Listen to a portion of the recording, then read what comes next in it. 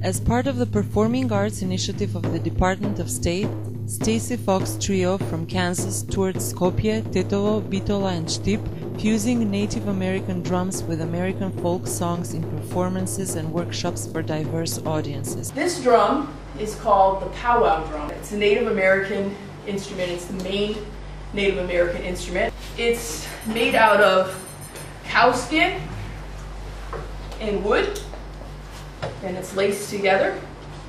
And there's usually anywhere from 5 to 10 people sitting around the drum and playing it, and then the dancers and the singers. That style of singing is called Native American vocables. So it's the equivalent of American jazz scat singing.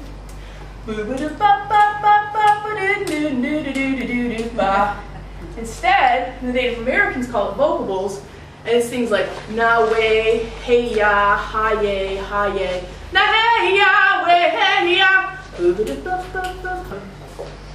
When you're playing the drum and the dancers are dancing, and when they're dancing, a lot of times they'll be wearing ankle rattles. And the basic Native American step is, so it's toe, step, toe, step. Neheya, neheya, neheya, weheya, weheya, hey. And then they'll dance that way around. And then during the dance, while the drum is playing, you'll hear the accent. It's called an honor beat. So the dancers, while they're dancing, when they hear, they'll take their fan or their hand and they'll go, doo-jing, doo-jing. So the dancers are honoring the drum. So that's a little introduction into the Native American style. And now we're going to have Megan Hurt and Maria Anthony are going to play a couple tunes for you to show you a couple different cultural aspects of our music.